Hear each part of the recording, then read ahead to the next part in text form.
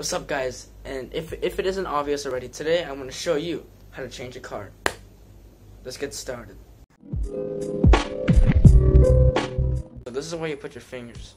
Your middle finger is below your index finger, and you can adjust your grip to how you like it. Don't go here because then it will get stuck, obviously. And don't do too little because then you can't even. Well, I guess you can, but you need to be way quicker.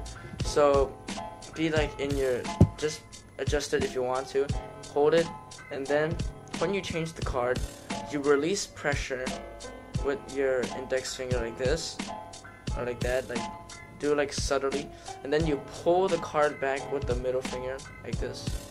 You see, you pull the card back, and then when the card is back, you push back with your index finger, putting pressure back on. So I'll show you from the front view like this. You got that? Yeah, so that's basically it. Oh wait, yeah. So yeah, and don't forget to flick, because if you don't flick it, people will focus more on the card, and they might notice a certain hand movement. I know many magicians, they don't need flicks or whatever, they just do it.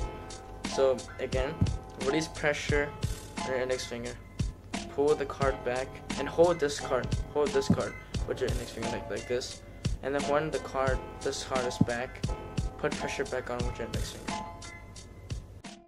Okay, I'll show you what it will look like in.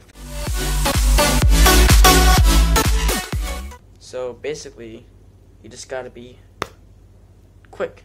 Okay, so now some of you might be thinking, how do you recover from this kind of position, because this is a really awkward position to be in. After you're done with it, you gotta be like, okay guys, so that's all for today. I got nothing behind my hand, even though you do.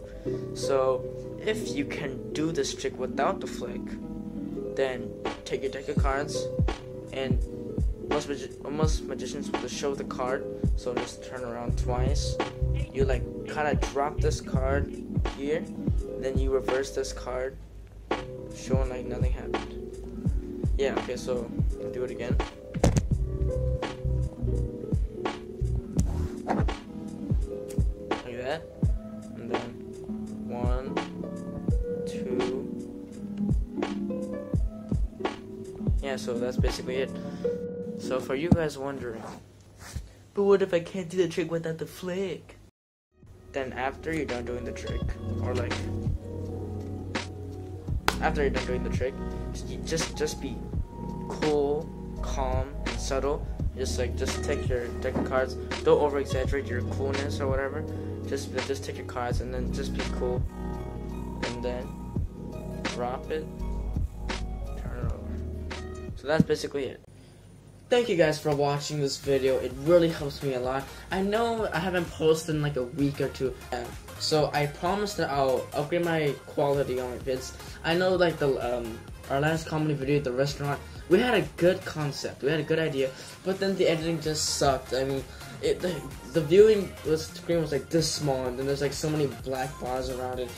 I promise I'll upgrade the quality, but for now, if you like this video, you know what to do.